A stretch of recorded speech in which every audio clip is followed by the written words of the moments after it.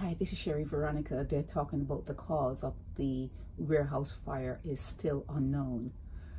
Oh boy. And then it forces me to do things like this. I don't want to say things like this, but maybe the cause of the warehouse fire is really right here in the fall somewhere. I don't know, somewhere. But someone in my chat was saying that there's a treasury building that's not being used. Forgive me if I say the wrong thing, but I had a blog in my chat that said that there should be a fire department downtown and that they can use the treasury building that is now unoccupied, not being used, and they can refit it to be a fire station. What do you think about that?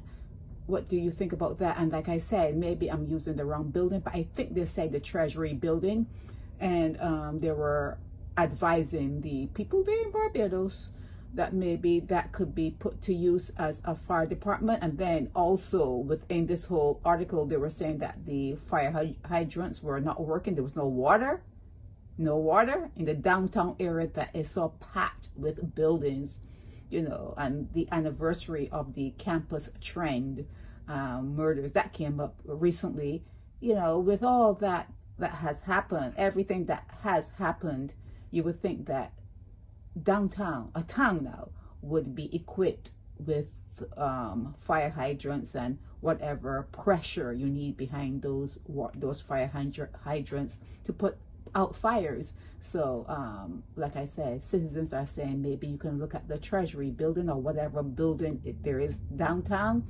that has no occupancy. It's just there. You can reimagine it, reorganize it, get the people going, your engineers to go in and outfit it to be a fire department. Okay, but yeah, the cause of the warehouse fire is unknown. We all know what happened. We all know what happened.